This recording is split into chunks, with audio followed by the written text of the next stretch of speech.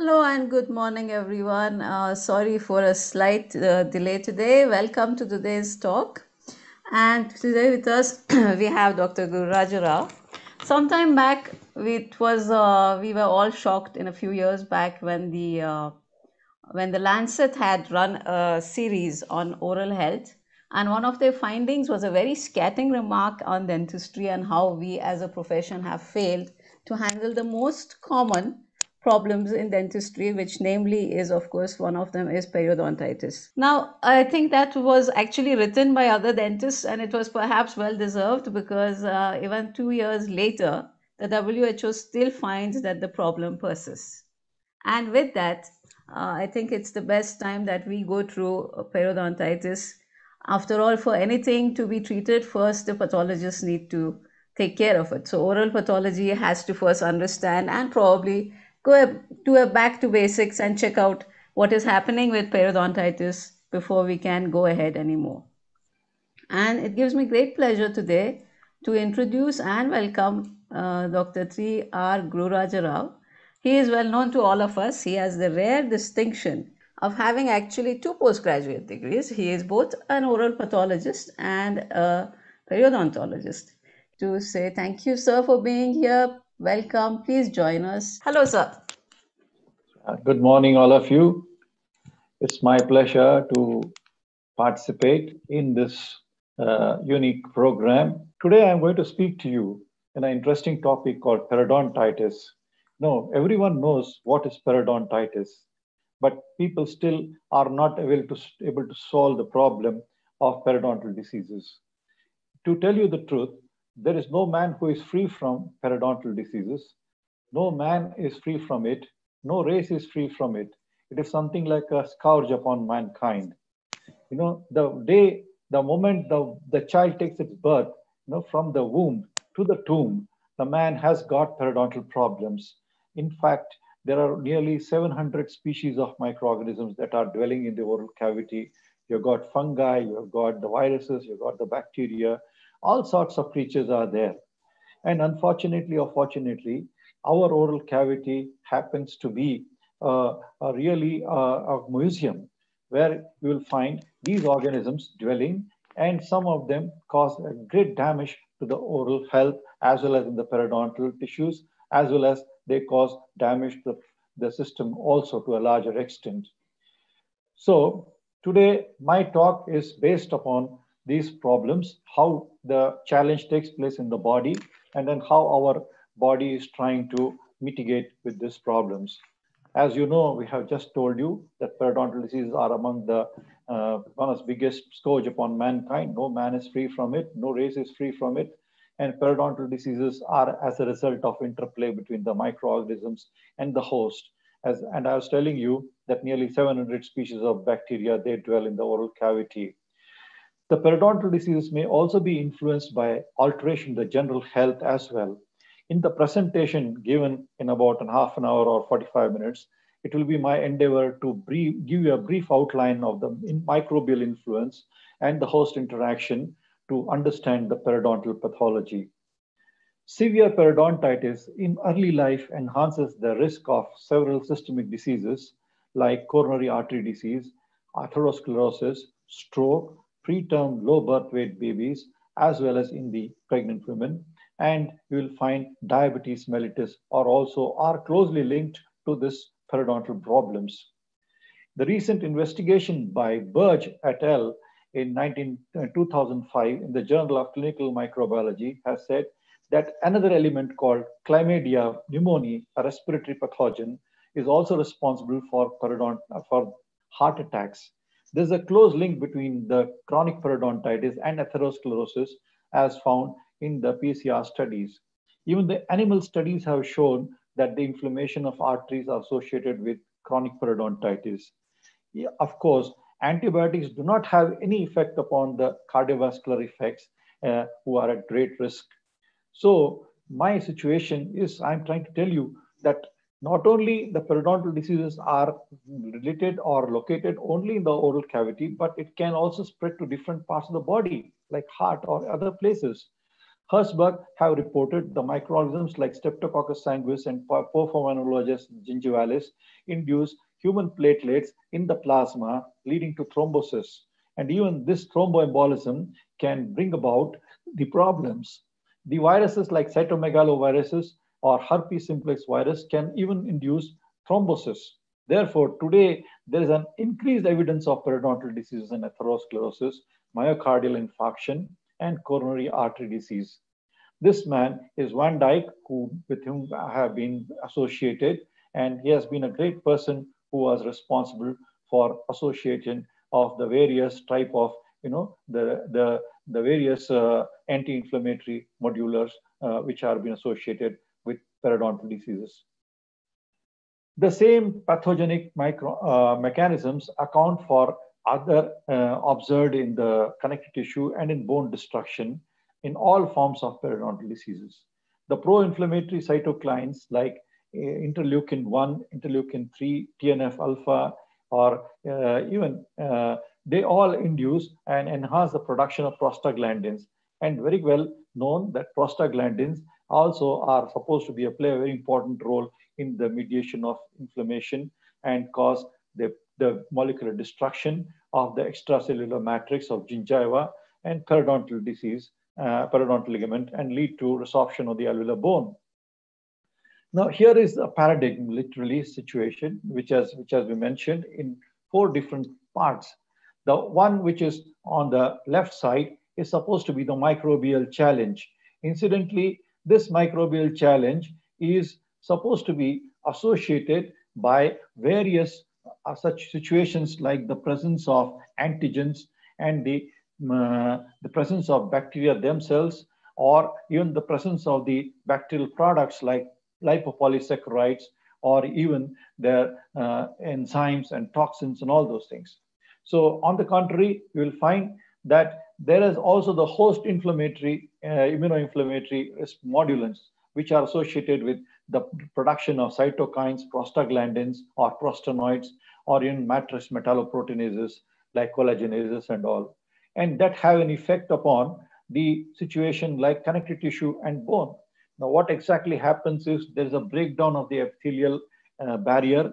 There's also the breakdown of the connective tissue like collagen and all those things, and also be associated with the bone destruction. And that all situations, all the cocktail will lead to the various changes in the clinical symptoms like, the presence of inflammation, which are evidenced clinically. Say, for example, a patient takes an apple, you'll find there's bleeding of gums. So naturally, the bleeding is the first sign of inflammation. Normally, in health, you'll find that the gingiva is pink in color. It is having stippling, the presence of knife-edge contour, and you will find that the location of the marginal gingiva is at the cemento-enamel junction. But when the inflammation takes place, you will find the tissues become soft, enlarged, and you will find there is presence of edema, and you will find that there is also associated breakdown of the bone, which can take place in the course of time when the gingivitis turns into periodontitis. Apart from that, you will find there are 2 other factors which play a very important role. The environmental factors and the acquired risk factors, as well as the genetic factors, they also play a very important role as well. So I'm going to give you a brief resume of all these things, which I'm going to go talk to you in the course of time. The clinical picture, as I was telling you, is as a result of complex interplay between the microbial challenge, the shared events, and the disease modifiers. The modifying factors are major determinants of the differences observed in the different periodontal conditions. They may affect the age of the disease, the onset, the pattern of the observed bone, and the tissue destruction, the rate of disease progression, and also the response to various kinds of therapy, and the severity and frequency of disease recurrence. Incidentally, all these are contributing to a variety of changes in the clinical picture, which I just now told you some time back. Now, here is the situation, how nasty is the environment. You can see there's a pendulous or enlarged interdental papilla. We'll see there is a both marginal as well as papillary enlargement. You will also see this pus discharge. There's also see this presence of fistunes and also Meckel's fistunes, and you will also find there's a lifesaver like bulge, which we call it as Stillman's cleft, and all those things could be evidence in periodontal diseases. And associated with that, there will be deep periodontal breakdown due to the loss of alveolar bone. Now, all this story starts with a presence of a thin layer on the surface of tooth, which we call it as biofilm. No matter how well we brush our teeth, no matter how we well rinse our mouth, this biofilm starts forming within an hour after the brushing or within after the use of your mouth rinses and all. This biofilm refers to a development of microbial communities on the submerged surfaces in an aqueous environment. This consists of primarily a complex symbiotic microbial communities, and human beings are themselves just not are associated with these situations with biofilms. This biofilm can occur in different places, including cooling towers, in food processing plants, even in the ship hulls, even in medical implants like your prosthesis, and all these things can be associated with biofilms. And at the same time, you will also notice that even in paper manufacturing, there's presence of the biofilms. And even in the tap water, you will find the presence of biofilms will be there, apart from being in the teeth surface. Now, all this microbial derived sessile community characterized by cells that are irreversibly attached to each other and are embedded in a matrix of extracellular polymeric substance that are produced by themselves, and they exhibit an altered phenotype with respect to growth rate and the gene transcription, and that forms what is known as the biofilm. Now, this was described by Coghan way as back in 1996 as a slime city. Like you have got a city which has got concrete jungles, you have got the roads, you have got the various telephone connections. In the same way, you will find these bugs that are present on the surface of the biofilm. They try to interact with each other. They are presence of in the form of a bed of a dense, what you call as opaque slime, which are about 5 to 10 microns thickness. It is a sticky mix of polysaccharides and other polymeric substances, also with water. And all these are produced by the bacteria. And you will find that they have a mushroom type colonies, and they are interconnected by network of channels, which we are associated, as I was telling you, for communication purposes. And they are also associated with each other by communicating with pheromones as well. And this is around 5 to 10 microns in thickness, and you will find a wide amount of 100 to 200 microns height of these structures. The formation of biofilm, as a matter of fact, is supposed to be a bacteria appear to favor the hydrophobic non-polar surfaces, and they are associated with the planktonic organisms as well as the motile bacteria, which are of lower molecular weight organic matter. And they are associated with the contact on the surface of cell by the adhesion, and that's associated with the expressing genes with the phenotypic shift change in the surface. Now, these sessile cells, they try to divide and cause microcolonies. They communicate with each other, as I was telling you, by signaling compounds and pheromones. And there is a quorum sensing also, which is associated with a structural and physiologic sophistication. And you will find that the environment is conducive to the proliferation to the organisms, including fungi, protozoa, and nematodes, and all those things. Now, with all this formation, you will find that this biofilm is a structural community of bacterial cells. Now, it is enclosed in a self-produced polymeric matrix and adherent to an inert or a living surface. And this biofilm, which is formed, is supposed to be of a pathogenic trait. You will find all this sequencing taking place. The planktonic cells, which are sessile, they adhere on the surface of the teeth. They will form proliferation, and you will find they will form a a sort of development, maturation takes place, and this is how the matured biofilm which can be present. These microorganisms, they just don't remain there on the surface of the teeth, but they can also penetrate into the blood vessels and cause all sorts of problems. So, as I was telling you, the characteristics biofilms, ecological communities evolved to permit survival of the community as a whole. They also have an exhibit to metabolic cooperatively and have a primitive circulatory system by its own. And you will find that these numerous microenvironments and radically different pH, oxygen concentration, and electric potential, all this helps to improve the colonization. And there is a reduction or resistance to the usual host defenses. And you will find this resistant to the systemic or locally derived antibiotics can take place as a result of these microorganisms which are present in the biofilms. So how this microorganism colonization takes place is at the first by the presence of the gram-positive cocci. They form on the surface of the teeth, and eventually, especially the Streptococci sanguis is the one which is the prominent one. And then later on, there's followed by the presence of gram-positive filamentous organisms, which are called as Actinomyces Actinomyces species, which are supposed to be playing a very important role in forming a sort of a corn cob appearance. Hazare sir, can you hear me? Yes, Mandana. Yes, tell me. Yes. Yeah. What you want to share with us on? Yeah, It's please. Professor Samarnaike, Lakshman Samarnaike, Yes. beautifully described. The crosstalks of microbes.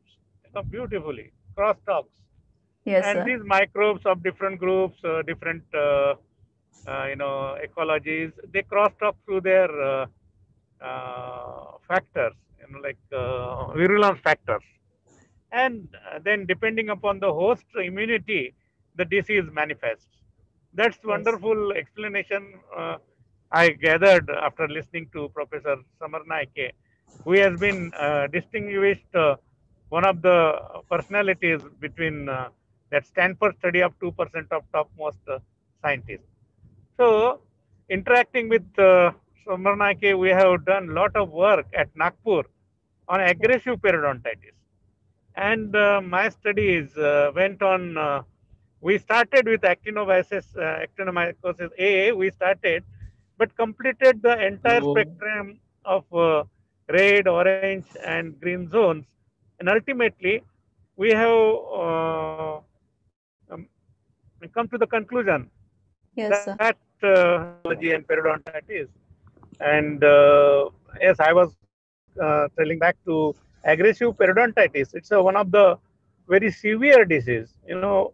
Persons loses their molars, anteriors at the age of very young age of 16 to 20, and miserably, it can't be, the aesthetics can't be restored, teeth can't be saved. Yes. So this was, I think, but I have been cross-talking to my Aito colleagues bagla throughout kodo. because we need to understand the Indian ethnicity in this and the Indian immunity. Okay, Vandana, I think Yes, we sir. can listen to Dr. Guru Yes, Raja. sir. Thank you so much. Thank you. Thank you so much for that, sir. Yes. Guru Raja, sir, will you please start your share again? To tell how the formation of plaque takes place. Incidentally, there are different ways in which the corn cob appearance takes place, as I was telling you. These are some of the organisms which are associated with periodontal diseases. Basically, the Porphyromonas intermedius, then Actinobacillus actinomestum comitans, and as I was telling you, as Hazare was telling you, aggressive periodontitis is supposed to be associated with these organisms, especially the Actinobacillus actinomestum comitans. And you will also find Porphyromonas gingivalis, which are also associated with this periodontal diseases. And this is chlamydia pneumoniae, which is again supposed to be a respiratory pathogen, which is closely associated when people walk in the forest for walking and all those things. They are affected with periodontal and respiratory diseases, which are associated with chlamydia. Here is the situation where I was trying to tell you is about the various microbial complexes which are associated, which are known as the red complex, the orange complex, and you've got the green complex and all. The organisms which are here in this group are supposed to be very dangerous, which are associated with the periodontal breakdown, especially the Porphyromonas gingivalis, the Bacteroides forsythis, and then Tannerella, Denticola, which are supposed to be a great infectious organisms. Now, you will find that it is clear that there are nearly about 700 species, serotypes and biotypes of bacteria which are found in the oral cavity. And dozen or more species have been implicated to one extent or another in the causation of periodontitis. Nevertheless, experts have recently concluded three species, as I was telling you, the gram-negative organisms, and especially the Porphyromonas gingivalis, Tannerella forsythis, and then Actinobacillus actomystum comitans, which are supposed to be playing a very important role in the juvenile periodontitis. And similarly, the spirochetes also play a dominant role. The growth of this supragingival plaque is followed in a matter of days, and you will find the gram-negative species, they colonize through the specific receptor binding to the gram-positive bacteria. If left unhindered, a few days later, tightly adherent microbial plaque becomes visible on the surface of tooth at the gingival margin, and an acute inflammatory response manifested as gingivitis develops. Here is a situation where the microorganisms, they are trying to invade the tissues. You will find varieties of organisms. You'll find the spirochetes. You've also got the rod-shaped organisms. You'll also find the bacilli which are entering the cells, and they try to play a dominant role in the damage to tissues. The biofilms contain numerous microenvironments that greatly vary in pH, the oxygen tension, and availability of specific nutrients. The subgingival plaque differs from the classic definition of biofilms in that more loosely attached and some unattached bacteria are found at the surface of the biofilm in contact with the epithelium of the gingival tissue. And the mode of bone destruction takes place is associated with the presence of these organisms, structures, also like lipopolysaccharides, which can be of great immense responsibility for damaging the bone. And they initiate the prostaglandin synthesis, and these prostaglandins can also be associated with alveolar bone destruction. The presence of macrophages, of course, when the presence of these microbial products are there, like lipopolysaccharides or the gram-negative organisms, they can induce the macrophage production, and that would lead to production of matrix melanoproteinases, and that causes the damage to the collagen, which leads to the destruction of the bone, and that is how it is formed. The bacteria survive and flourish, and you will find similarly the bacteria are in the part of protected from systemically or locally environment of the antibiotics and other antibacterial drugs. The gram-negative bacteria in the biofilms shed vesicles that are rich in lipopolysaccharides. And these lipopolysaccharides, as I was telling you, when they enter the pocket epithelium, are ready to have a challenge to the connective tissue, and you will find that it will lead to damage. Substances released from the surface of the biofilm, like lipopolysaccharides, activate the cells of junctional and pocket epithelium to replicate and secrete inflammatory mediators, which include the interleukin 8 and interleukin 1 alpha, which attract and activate more neutrophils. The activated cells also secretes the matrix metalloproteinases and a large family of enzymes which are collectively associated can degrade the collagen, and that leads to loss of the collagen breakdown. These enzymes degrade collagen fibers attached to the root surface, allowing the epithelium to extend laterally and apically, resulting in deepening of the gingival pocket and the clinical attachment loss and the formation of periodontal pockets. Now you can find clinically how the variations takes place. There is loss of teeth. There's also mobility of the teeth. There's migration of the teeth. You'll find there's deep periodontal pockets. And when you see the radiographs, you'll find there's a greater damage to the alveolar bone in all the teeth, in all the segments. And that's the classic situation where periodontitis has set in a larger way. And of course, all this associated with the various changes that take place in the inflammation, where you will find there is a host response associated with the cellular changes, as well as in the humoral changes as well. And you will find there is margination as well as the diabetes, and there's also extravasation of these cells, which can bring about variety of changes. And you will find the inflammatory cell infiltrate consisting of neutrophils, B and T lymphocytes, and monocytes and macrophages accompanies the periodontal pocket formation.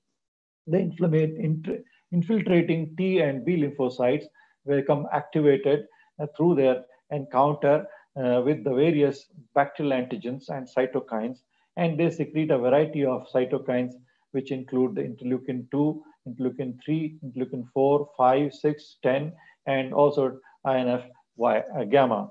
And that will also expand the responding T cell clones and drive the B cells to differentiate into antibody producing plasma cells.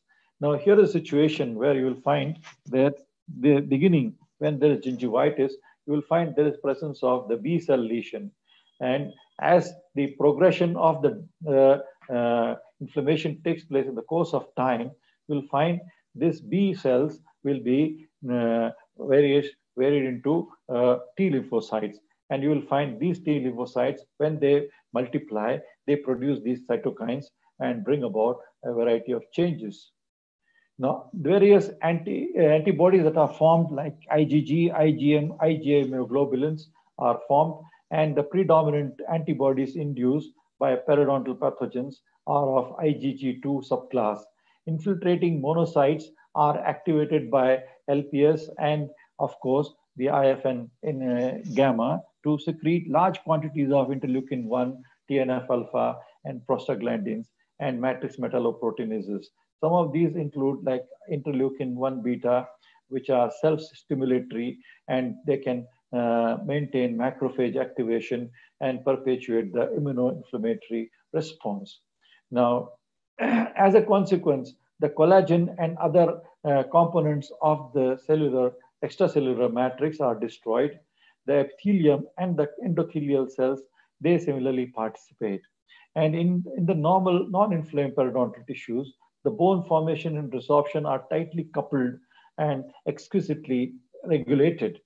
In destructive periodontitis, on the contrary, the activated macrophages and fibroblasts secrete prostaglandins, which induces formation of large number of osteoclasts and alveolar bone resorption. The interleukin 6, interleukin 1 beta, and TNF alpha also participate, but to a larger extent than prostaglandins. Because here is another person with whom we have been associated, is from Australia, Professor Conrad, who is supposed to be a very important person in the matrix metalloproteinases associated with bone destruction. In fact, he has written also a beautiful book on the connective tissue of bone. Periodontal diseases are unidirectional process.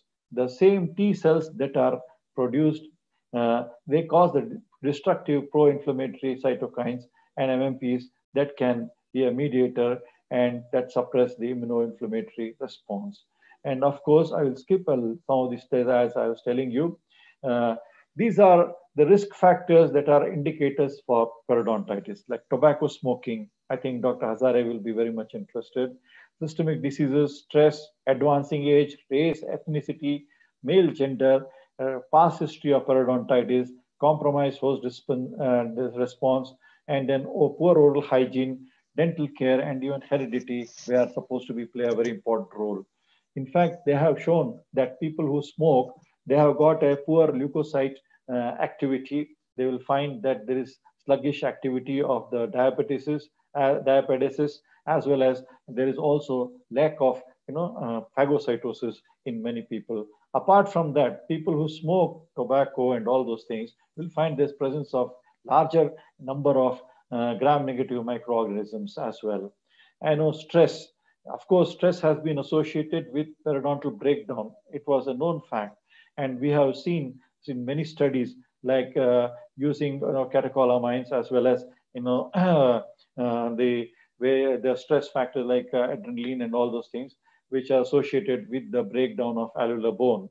And there was a study called as periodontal emotional stress syndrome, where you will find that the study was conducted in Vietnam War veterans, and they found that people who are in stress during the war, they were subjected for greater amount of production of these 17 hydroxyketosteroids, which are associated with the breakdown of the alveolar bone as well as the ulcerative colitis, which was found in them to a larger extent.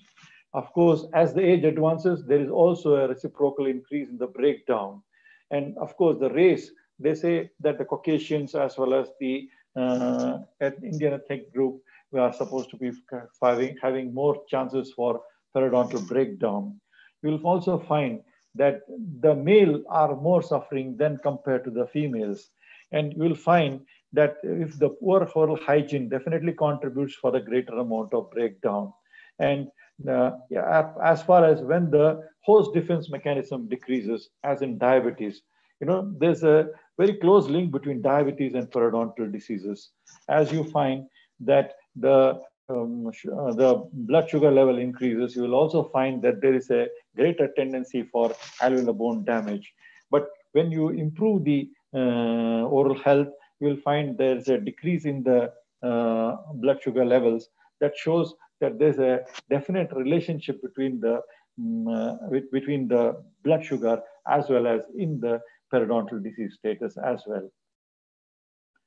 Among the environmental and the acquired factors, tobacco smoking, systemic diseases such as diabetes, drugs and diseases that compromise host defense, male gender, as well as microbial deposits on the surface of teeth, as I was telling you, are all related. Stress has been implicated and recently documented. Recent studies subjected to multivariate data analysis have demonstrated that bacteria alone account for 20% of the risk of developing severe periodontitis, and tobacco smoking is equally or more important as a disease determinant. Subgingival organisms, as I was telling you, constitute an enormous continuing bacterial load. They are continually renewing the reservoir of LPS and other gram-negative substances which are living are associated with this sort of damage that takes place. Incidentally, how the breakdown takes place is also associated with the fibroblast gene activation. It can occur both in situations like health as well as in disease.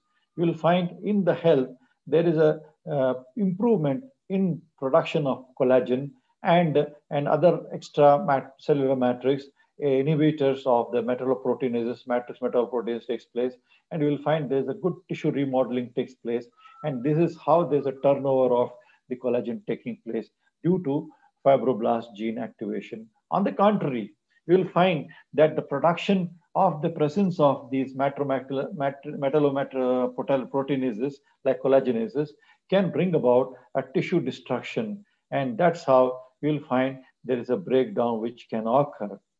Now, here is again situation like Van Dyck has told, there are pro-inflammatory cytokines which are associated with the breakdown and that could bring about these damage. The pathogenesis of periodontitis and systemic diseases such as atherosclerosis, coronary artery disease, and stroke appears to be more associated, which in many cases is very common.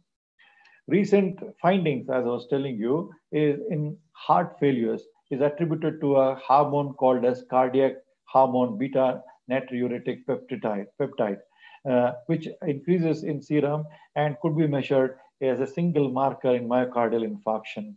And incidentally, this presence of this particular hormone, natriuretic peptide, in the saliva is also a great source of information to myocardial infarction. Here is Professor Offenbaker, who was supposed to be the father of periodontal medicine, and myself, we were together at the Academy of Periodontology way back in 2008. And you will find that a good treatment, just by scaling and polishing, you can find so much change can be brought about in the tissue environment and tissue architecture. And that's how it makes very clear that the local factors play a very dominant role in the production of periodontal diseases. And if you eradicate or remove them to a larger extent, the tissue can be brought to a good harmony. And that is how we would like to inform. And we can make the life more secure and less discomfort. The longevity also depends upon our surroundings and also our mouth. Potential microbes that could be dangerous, hence must be attended so that the mouth can be clean and can every time, at least at 6 months, once we should go ahead to do this aspect. Now you will find the presence of these viruses which have come in the picture is also as COVID-19 in the saliva. They are also supposed to be playing a very important role today in the respiratory damage as well as in the lung pathology and all. So even the presence of COVID-19 in the saliva play a very important role. And you will find there is presence of ulcerations in the mouth as well as presence of rashes which are characterized in the COVID-19. And all these are manifestations which can be studied in situations in the presence of various changes that take place in the oral environment. So this is my book, recent book, which has been coming, and it has got a lot of information, and there are nearly 32 contributors in this book, and I hope people will be able to enjoy reading this book in both undergraduate as well as in postgraduate levels. So thank you very much for the patient listening. Thank you, sir. That was a lovely presentation. I have a question. Yeah. And one of the things is as a combination of a pathologist and a periodontologist. So at what level of involvement, of periodontal involvement, do you feel that we can still save the tooth? See, it is a very great effort that we have to put, especially if there's 50% of remaining bone that is present in the oral cavity in the particular tooth. We shall be able to give a lot of importance in preserving the tooth to a larger extent. Now, ultimately, the damage is getting more and more accentuated because of the presence of local factors or because of trauma from occlusion or because of systemic conditions like diabetes and all. It becomes a very, very big situation where we will be able to do less for that situation in the paper. Now, what I wanted to tell you is it is not just doing the scaling or root filling, but at the same time, we have to do some other non-surgical approaches also by use of modulators like pro-inflammatory modulators or drugs, or maybe in the form of antibiotics, low chemo, what's called as the antibiotics like tetracyclines and all, which can be of greater use in the improving the oral environment and reducing the bacterial flora in the mouth. Many people have tried the use of newer drugs like Periostat. Now, Periostat is supposed to be a drug which is playing a very important role in reducing the microorganisms, at the same time reducing the collagen damage. Now, they say that tetracyclines, they are chemically modulated, supposed to be playing a very important role in inhibiting the collagenase activity. Now, when collagenase activity is reduced, as I was telling you, all this story is because of matrix metalloproteinases. So if you try to reduce the activity of MMPs, you'll be able to improve the breakdown to a larger extent. At the same time, the longevity of tooth can be also improved. Apart from that, we have to remove the redundant organisms that are present in the oral cavity in the pocket environment. At the same time, create a healthy environment also.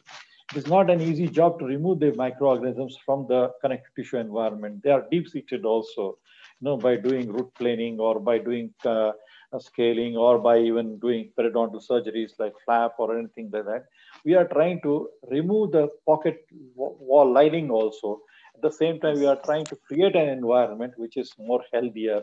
So we adapt the flap back, we give sutures and all. So all this tedious job helps to improve the tissue conditions. Yeah. But at the end of the day, I guess all that tedious job, if it can save a tooth, it's like well worth it. Definitely. The slogan of the American Academy of Periodontology is teeth for life. Incidentally, it doesn't mention teeth whether natural or artificial. So Okay. my slogan adds a prefix for that, natural teeth for life. Yes, All I these think so. years all these years we are struggling to see that the natural teeth stands in the mouth. And of course, it is very important that the patient education as well as the recall importance has to Yes. be done. And many occasions, like in India, we are unable to follow the patients whom we have treated, even though we might have done good amount of surgery. We have spent a lot of time. The patient has given a lot of money to us, but then the patient fails to respond to our recalls, and that becomes a big enigma for us. There's a question from Dr. Priya. Can you please elaborate on influence of periodontal inflammation on oral cancer? Well, periodontal inflammation and oral cancer have been still an enigma. We are still unable to get the link between the two. Incidentally, the oral cancer is associated with different situations like viruses, as well as in situations like bacteria and all those things. But unfortunately, there is a link between the viruses and periodontal diseases, and of course, viruses and cancer. So we could relate this virus as a factor to be associated with oral influence as well as in oral cancer. Of course, we have found out in situations like that. Sir, thank you so much. Thank It you. was Thank you all wonderful of you. having you here. Yeah. Thank you. God bless you all. Thank you. God bless, sir. And I look forward to having all of you here again. Thank you so much. Have a wonderful week and see you next Tuesday. Bye. Bye. Bye. Bye, sir. Thank Bye. you.